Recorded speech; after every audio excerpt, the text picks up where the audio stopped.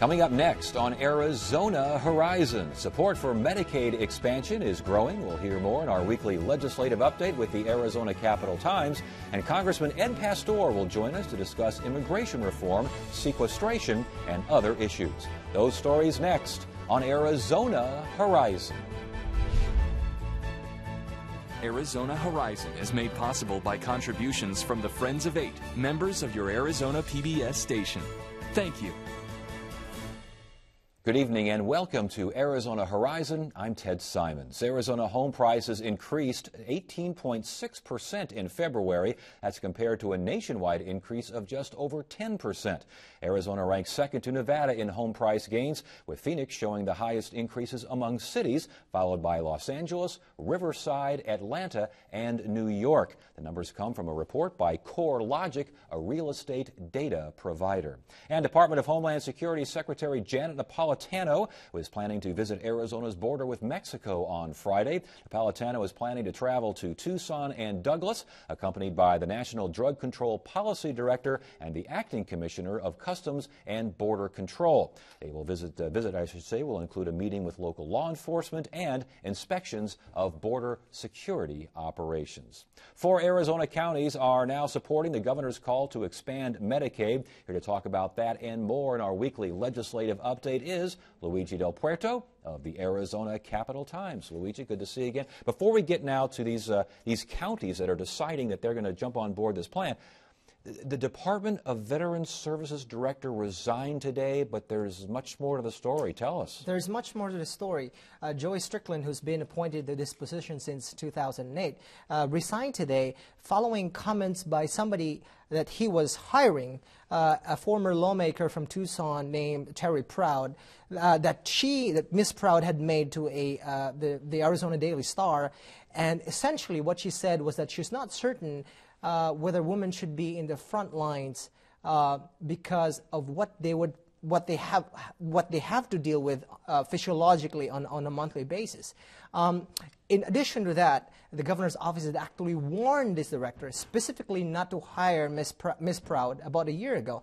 And when he contravened the governor's wishes and these remarks came out, well, I could imagine that didn't sit well with the governor, and eventually he resigned. So basically she makes these statements, these in politics statements at best here. The governor's office eventually says, let's not use this person, thank you. He uses this person, thank you, and all of a sudden now he's resigning. Yeah, you know, sometimes when there's too much pressure, you're given a choice of just handing over your resignation letter. I'm presuming that's what happened here. Now, is Terry Proud, was she actually hired, or was she in the process of being hired? No, she said that they had offered her the job already, and the department had rescinded the offer as well. Okay, all right. Interesting stuff there. I'm sure there's more to be found here as we go on. Interesting as well that these 4 counties in Arizona, what are these boards of supervisors, and they're all getting together now saying, we want Medicaid expansion. As you know, the governor has been trying to reach out to as many folks as she can to get them to rally behind her proposal to expand Medicaid. She wasn't very successful when it came to the grassroots of her party, but when it came to county government, it seems like she is encountering a lot of success there. So 4 boards of supervisors in rural Arizona have in the last few days come up with a resolution essentially supporting the governor's expansion proposal. Now, from their point of view, the expansion is a good thing because the counties, have been suffering as a result of increases in their costs to provide mental health services. And this is a bit technical, but they have been taking on prisoners that have mental health problems, and they have had to provide for them. Now, they are assuming that these folks were among those who were let go or could not enroll in Medicaid as a result of the enrollment freeze that happened 2 years ago. And they're saying maybe we would not be seeing them in our criminal justice system if we have Medicaid If the freeze didn't happen, and if we are going to expand Medicaid, then probably we wouldn't see these people committing these crimes. I thought it was interesting, Sheila Polk at Yavapai County, I think Yavapai County was the first board that went ahead and passed this resolution. She did bring up law and order, that the criminal justice system is being flooded by folks who aren't being covered for mental health services. I just spoke with her this afternoon, and to her, this is not just a fiscal issue, this is a public safety issue, more specifically, an issue for her community. She said that they have been seeing, her office has been seeing criminal cases involving childless adults, single individuals who are committing erratic, violent behavior. And now that they have come onto the system, they are finding out that they have mental health problems. I noticed that Speaker Tobin's district is among the counties where this was passed. Is that going to have any influence there? I have no doubt that this effort is being undertaken by the governor's office specifically to try and encourage or pressure lawmakers to support the governor's plan. Also, one of the counties that did in fact approve this resolution is Mojave County, which, as you know, is probably the most conservative enclave in the state. That was the one, I think the others were unanimous. That one was not unanimous. This one was not. Yeah. All right. So we'll see where that one goes as well. Real quickly before you go, there was a gun bill that was passed, and yet Democrats, I think, tried to use the opportunity to get at least issues heard regarding high-capacity magazines and universal background checks. What happened here? Well, as you know, the Democrats had proposed a series of bills that deal with school safety and gun control. Those bills have not gotten anywhere. Senator Steve Gallardo, for example, a Democrat from Phoenix, had proposed a host of measures, and he's done this several times, and his proposals were all parked in the Senate Rules Committee and never heard. And so they took the occasion to offer these bills, and I think it's very clear to them that none of them would pass. But they wanted to talk about the proposals, and they had a debate. Did they have a debate? Were they talked about, or was it just quickly shut? It sounded to me like nothing much was debated, and then the whole thing was shut down. He was able to actually offer his amendments. But at the end of the debate, there's a procedural stage where they would have to adopt what's called a committee of the whole report, and they were shut down at that point, but they were able to present their ideas. Is that an indication, one way or the other, of how things are going? Are folks getting a little testy down there? I mean, is it still, everyone's still kind of waiting for some big shoes to drop? What's the mood at? Well, right now, things have really slowed down, not necessarily to a trickle, but not a lot of things are going on. This is the one thing that I think will come up at one point during this session. I mean, Democrats want this debate. I think Senator Gallardo is prepared. If not, this week, then at some point in the future, when he sees a gun bill that he can amend, then he's going to try and amend it. But it would not... in this next few days, when we're not seeing too much debate, when they're not seeing, they're not passing too many bills, for example, I would say we would probably see a whole lot of bills getting revived, a whole lot of shenanigans going on, and probably people just getting either bored, that they're not doing a whole lot of things. And the governor can afford to just sit there and wait until they get their Medicaid expansion and budget in line. That's the big stick that she has. That she does indeed. All right, Luigi, good stuff. We'll keep an eye on that Department of Veterans Services Director job as well. It's an interesting story. Good to have you here. Thanks for joining us. Thank you.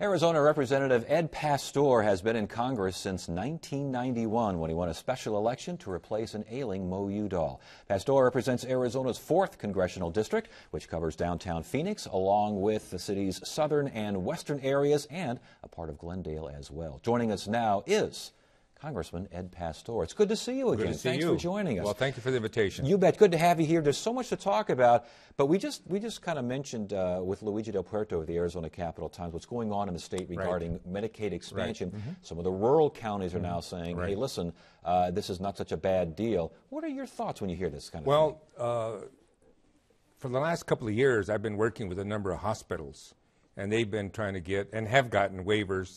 For example, Phoenix Children's Hospital. Helped them get a waiver from CMS, which does the Medicaid. And they needed these waivers because if you don't have a population to serve that pays, in this case, the federal government, then you'll quickly go broke. And so the city of Phoenix is working with some other hospitals to try to get them over the bridge to 2014. If we don't expand Medicaid, especially in the rural areas, what's going to happen is that the service providers are going to go belly up. It's that simple. You say that, and yet we've had lawmaker after lawmaker, the conservative lawmakers on here saying, you know what, these hospitals are making money hand over foot. They can afford to take on these costs. Are they wrong? They're wrong. They're wrong because right now, my experience for the last 2 years has been that these hospitals, and I'm talking about the major hospitals as well as the rural hospitals, are hemorrhaging because if they're seeing patients because of the humaneness of it, and they're not getting paid. And now these patients, they could see and be reimbursed with Medicaid money. And that's why I think the governor has made it an economic issue as well as a humane issue. And that's why I'm very supportive. And that's why the rural counties are passing these resolutions. So you would agree that there were options there, but there was really no choice. There was really no choice. Okay, let's get on to issues of national concern and, of course, here in Arizona as well. We'll start with immigration reform. Okay. The ideas that are out there, I know the Gang of 8 U.S. senators have their ideas, and we could talk about that. Is there something coming from the House as well? I'm hearing rumblings that something might be happening. Well, the answer is yes. We have our group of 9 or group of 8, and they've been working also at immigration. You have conservative members like Sam Johnson from Texas, who's been active, as well as Luis Gutierrez, who's been a champion of immigration. But it's going to be interesting with the dynamics. The Senate right now, Gang of 8, has been working, and I think the administration has said, let's see what the Senate is going to be able to do. And so the expectation is that the bipartisan bill will come out of the Senate, passes the Senate with bipartisan support, comes to the House. Now the question is, will the House bill have bipartisan support, or will it begin to muck up the whole legislative process? What do you think is going to happen? Well, I don't know. That's up to the Speaker and the leadership, because we have been successful in passing major legislation this year, from the fiscal cliff to the continuing resolution to the domestic violence bill. The Senate has passed the bill. It comes to the House. The Speaker, John Boehner, has said that the Republican caucus can present their bill, and if it doesn't pass, then the Senate bill will be on the floor. And so we have been successful in passing bipartisan legislation by this process. And that's the expectation with the immigration bill, that Senate bill comes to the House and it'll be passed in a bipartisan manner. Regarding that Senate bill, I want to get some of your thoughts here. Securing the border is in there. It's always in there. It's always being discussed. And I always ask the question, what does that mean? Well, it means, I think they've changed the word now to effective enforcement. I think now we're talking about effective enforcement because we talk about the Yuma sector, the Tucson sector. In Yuma, we're able to have better enforcement, and we're able to apprehend people as they're coming over as compared to the Tucson sectors. Now we're talking about, the question is, first of all, what are the benchmarks? What is the benchmark? And how are you going to measure when you reach the benchmark, and then who's going to measure? So I think that has been one of the hardest in the negotiation to get consensus on what it means by border security or effective law enforcement. And I think getting to the benchmark and also what are the parameters that they're having problems getting to. What would you like to see as far as benchmarks and parameters? Well, for me, I think today, with the number of crossings and the apprehensions, that we're pretty much where we should be, but it's never enough. I mean, some people want zero tolerance, and other people would expect more. But I think today, with the technology we have on the border, the number of people we have on the border, the people that are crossing are probably into the drug smuggling, not the human.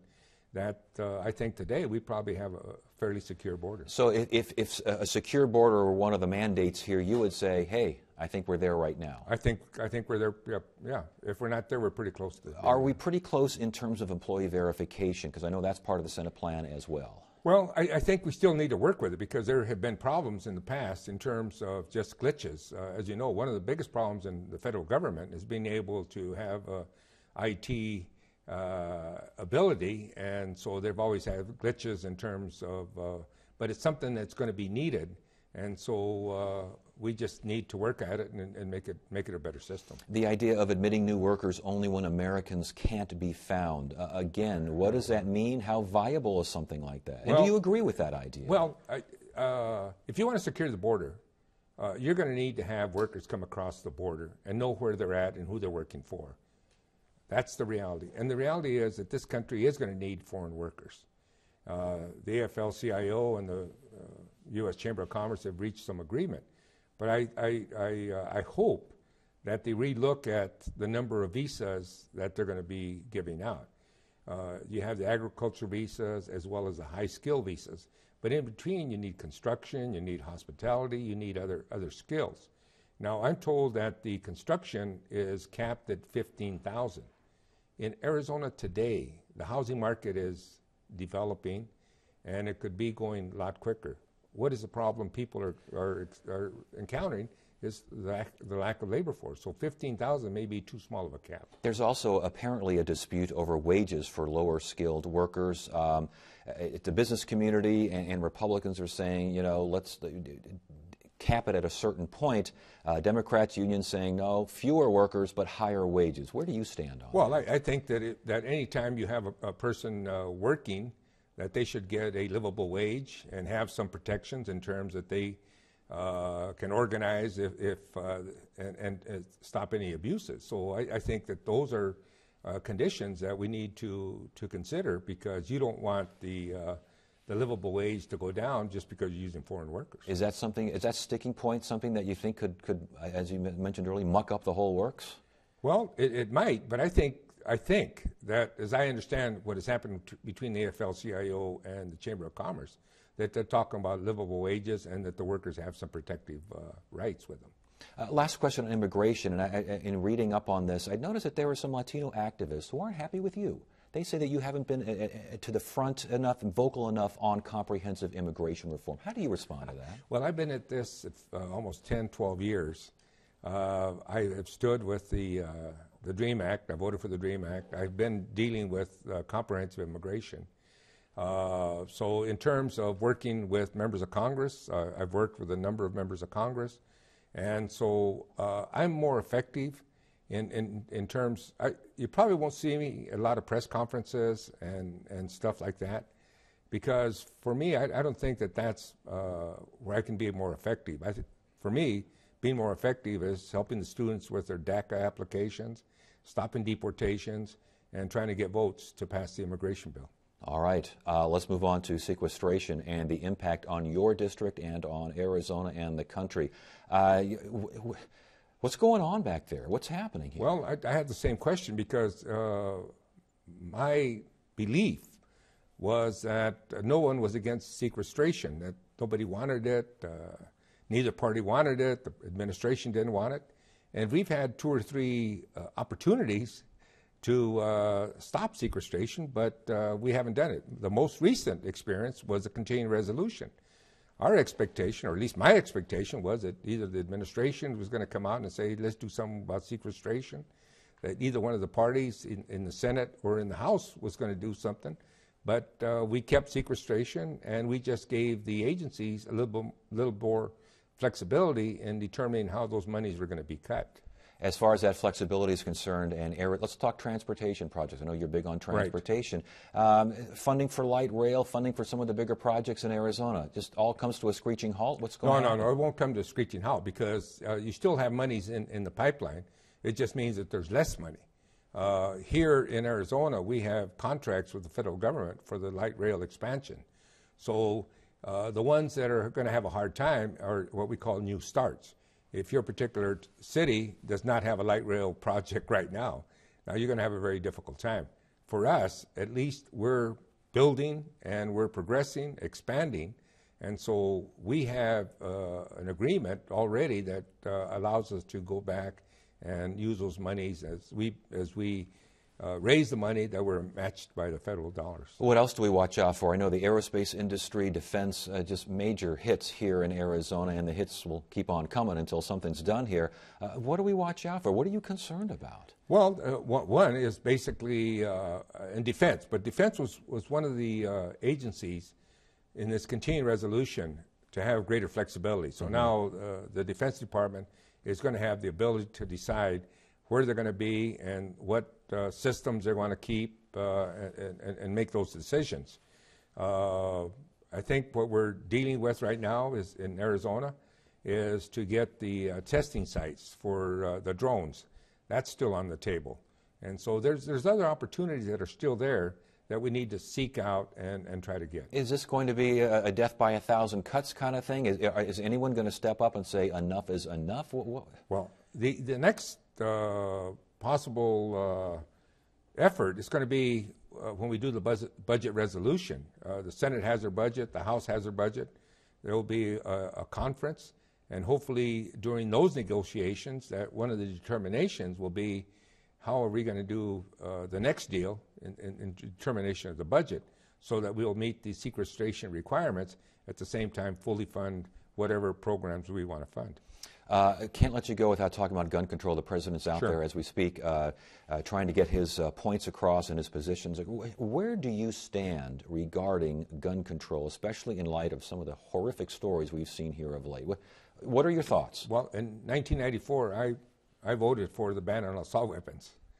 And so I started in 94 believing that the Second Amendment has reasonable limitations, like any other an amendment. Bill of Rights has the amendments and has our rights, but all the rights have reasonable limitations. You can't fire in an auditorium, and so all of them have reasonable limitations. And I believe that assault weapons should be left with law enforcement and the military, that magazines of high capacity, that we should restrict them, and I believe that we ought to have universal background checks. I think those are reasonable limitations on the Second Amendment. I've seen national polls, a variety, showing up to and even above 90% approval for universal background checks, and yet we're not seeing that out of Congress. What's going on back there? NRA. Just that's it? That's it, the NRA. And until the basically, well, because it basically says, I've supported you in a number of campaigns, and if you live in a district that's solid Democrat or solid Republican, if you're not with us 100%, then you're going to get a primary challenge. And you think that even with these, 90% approval, that's pretty overwhelming. That's a mandate right there. Even with that mandate, you think some folks back in Washington not willing to budge? Well, I believe they're going to listen to their NRA handler and look at the scorecard that NRA keeps on them, and they're going to hear with those words. If you're not 100%, you're going to have a primary. And so in those cases, then guess what? You don't want to have a primary, and you can talk to your constituents and say, well, I was with you as far as I could.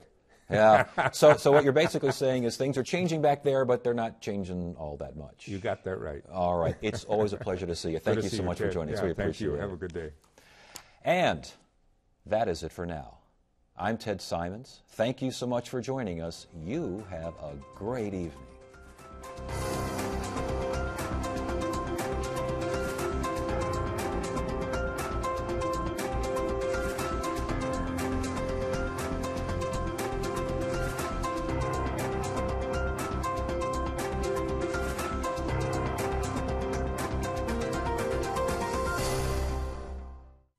Arizona Horizon is made possible by contributions from the Friends of 8, members of your Arizona PBS station.